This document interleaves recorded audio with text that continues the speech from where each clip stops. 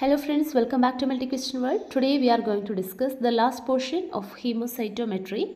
We have learned about blood collection, anticoagulants and introduction to hemocytometry in previous classes. If you are watching without subscribing, please do subscribe the channel and turn on bell button. The topics we are discussing here is from the syllabus of upcoming DME Laboratory Technician exam. So prepare well and share the video to your friends who are preparing for the exam. After completing each subject, we will go with question answers. So first of all, we have to study about total leukocyte count. The procedure is same as that of RBC counting, only difference is there in diluting fluid. So for WBC counting, WBC diluting fluid is needed. WBC diluting fluids are Turk's fluid, Toyson's fluid and 0.1 normal HCl.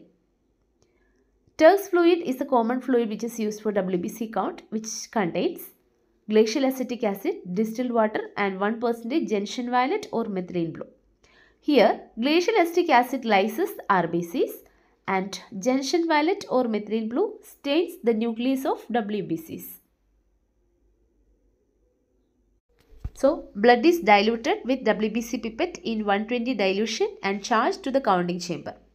Here, WBC pipette is used, the dilution is 1 in 20 and counting the 4 corner squares of WBC area. So here we are going with the calculation. Here the dilution factor is 20, depth factor is 10 and area counted is 4. Because we are counting 4 corner squares of 1 millimeter square each. You all know the calculation, that is total cell counted is equal to dilution factor into depth factor divided by area counted. Here dilution factor is 20 as we are taking 1 in 20 dilution and depth factor is, depth is 0.1 and depth factor is 10 and area counted is 4 millimeter square as we are using the 4 corner squares of 1 millimeter square each. So N into dilution factor 20 into depth factor 10 divided by area counted 4. So simply we got N into 50. The calculation is like this. Okay. Next is about the clinical significance of total cell count.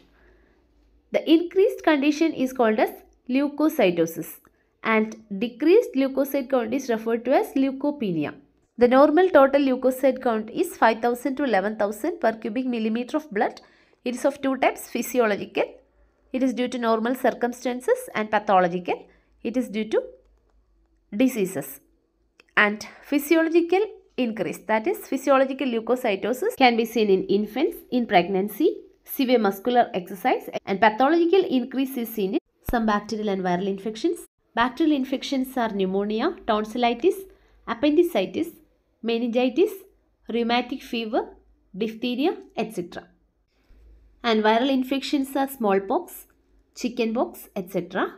And also some parasitic infections like filariasis, hookworm infection, amoebic hepatitis, etc. Next is about leukopenia. Leukopenia is decreased WBC count. It is also pathological and physiological. Pathological conditions include protozoan infections like malaria, Kala-Azar, aplastic anemia, SLE, cirrhosis, rheumatoid arthritis, etc. Pathological decrease, not pathological increase, and also physiological decrease. It is old age and in early morning. Next is total platelet count. Platelets are small refractile bodies. It can be done in fresh sample or in EDTA blood sample. Method of choice is phase contrast microscopy. For platelet count, platelet diluting fluid and blood is taken in RBC diluting pipette. The common diluting fluid is Resecker solution. Bromocrysyl blue is used as indicator in Resecker solution.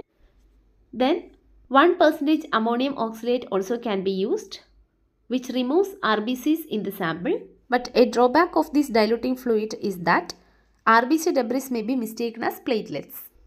Daisy's fluid, it is an RBC diluting fluid which can also be used for platelet count. Other diluting fluid for platelet counting are Christensen's fluid, Ottil and Springs fluid and Burr diluting fluid. For platelet count, we are using RBC pipette and 1 in 200 dilution.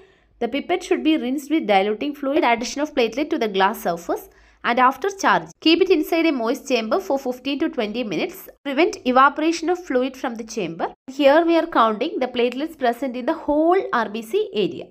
Next is calculation. As we are taking RBC pipette, the dilution is 1 in 200. The dilution factor is 200. Depth factor is 10 and area counted is 1 millimeter square. So the calculation is like n into 200 into 10 divided by 1, where 200 is the dilution factor, 10 is the depth factor and 1 is the area, so that n into 2000 is the calculation factor.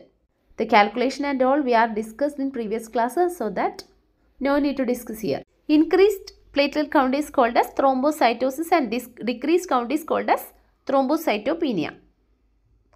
And thrombocytosis is seen in polycythemia vera, hemolytic anemia, iron deficiency anemia, acute granulocytic leukemia and in tuberculosis.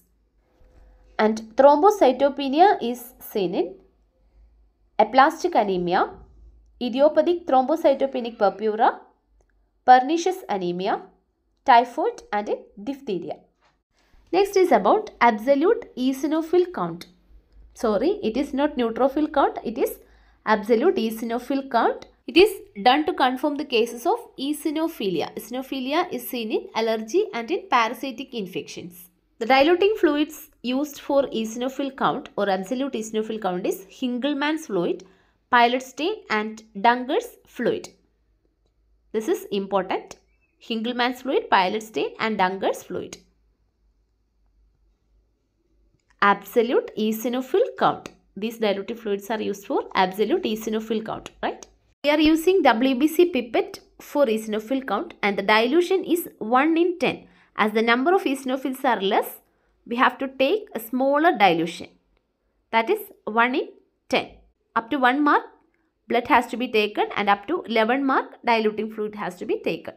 The counting should be done within 15 to 30 minutes after dilution. Fuchs Rosenthal or improved Newberg counting chamber can be used.